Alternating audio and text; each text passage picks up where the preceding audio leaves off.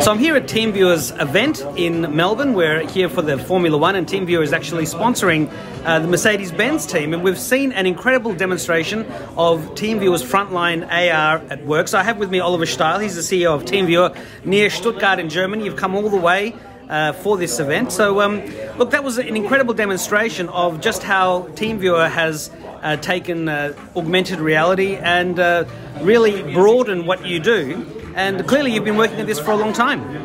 Yes, absolutely. So I think we have been developing our product to really cater for the needs of large organizations, large customers.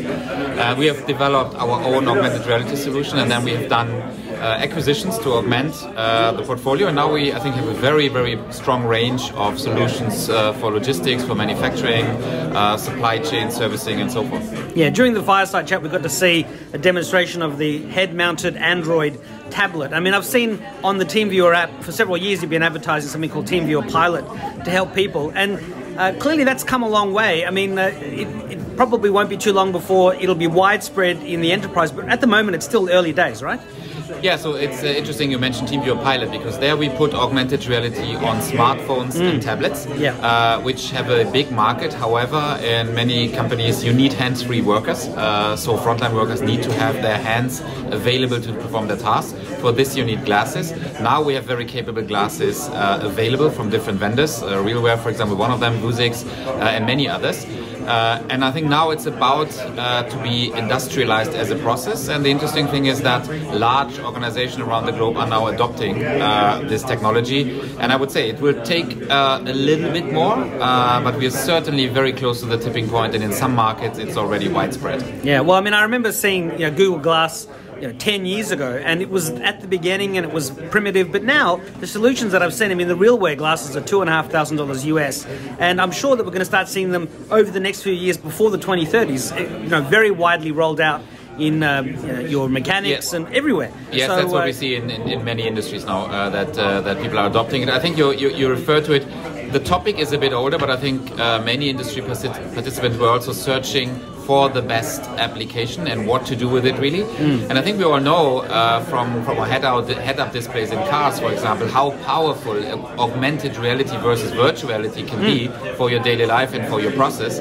And that's the breakthrough now, because now people understand they need to see the environment, they need to see their workplace, they need to perform their normal tasks, and they get help with it with the glasses, and that's the breakthrough. Yeah, well, we saw the demo of how the frontline worker was doing pick and pack in a warehouse, and also being able to do mechanical repairs. And I mean, I've read it. I mean, I'm a big believer in augmented reality, and I'm just waiting for it to come down to the consumer level. But it's great to see that the industrial level, it's finally becoming real, and that people are going to be really implementing this over the next few years in a huge way. And obviously, TeamViewer is a big part of that. Yeah, and I think we have some enabling technologies also which are coming, right? The glasses have become much more lightweight, much more powerful.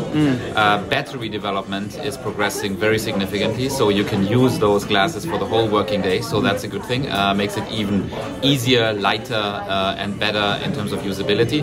And of course, connectivity is improving. In many countries, we're now rolling out 5G networks, so which means industrial footprints in plants and logistics and warehouse centers, you have full connectivity all the time, and we have the cloud infrastructure. So these things coming together drive the adoption. It's coming now. Yeah. Tell us a bit about the partnership with Mercedes-Benz, the sponsorship from TeamViewer. Yeah, so it's a technology partnership, really. I think obviously Formula One is the fastest laboratory of the world, so technology advancements happen there. The interesting piece is there is advancement, but there is also a very strong focus on reliability. Every fancy technology doesn't help you if the car is not finishing. So you have to finish first, right? And therefore, I think they do a very interesting trade-off of innovation and application under stress. And they've been approaching us last year. They've been using TeamViewer for quite some years and wanted to know whether we're interested in developing more use cases together, and of course, obviously, also sponsoring the car and transmit our brand to the world. Yeah, and also you had an office opening in Adelaide, which I think you've been here for some years. Tell us about the Adelaide office, which is obviously a big part of the Asia Pacific region. Yeah, so Asia Pacific was our third region that we went after as TeamViewer. TeamViewer is only 16 years old now, but already I think in year 6 we started to be present in the Asia Pacific region, actually starting out of Adelaide as our hub. It's now our biggest office by far in the region. We have sales there, customer care, marketing, all functions that you need. And we just had a 10-year anniversary. New office, very much look-alike the German headquarter, transmitting the TeamViewer culture. So very proud to present it to the public. And we're very committed to the country here. It's one of our biggest countries because we've been around in the region. Australia is a big market for us. New Zealand is a big market. And we continue to drive this forward. But now also amended by offices in Japan, Singapore, China, Mumbai to really make Asia Pacific a much bigger part of our business. And obviously with COVID there was a lot of digital acceleration, a lot of technology adoption. So what's the sort of short version of how everything has accelerated through COVID for TeamViewer? Yeah, I think the short version is that in 2020 very significant extra growth in all regions. We had days where there was massive demand because people needed resilience, they needed workarounds, they needed remote capabilities. I think now 2021 was then compared to this slower, and now we are back into the kind of strategic deployment of all these technologies across industries. Strong focus on enterprise customers for us, and now we're almost back to normal. We all hope. Being here in Melbourne for the race is a fantastic event after 2 years of cancellation. So I think we all look forward to engage again and showcase our solutions and drive the business and enterprise as well. Any final messages for the people watching?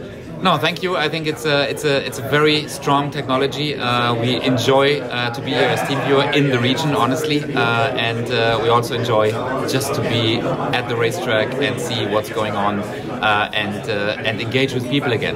Oliver Steil, CEO of TeamViewer, thank you very much for your time. I hope we can talk again in the future. Thank you. Thank you very much for your hospitality. Thank you. Thank you.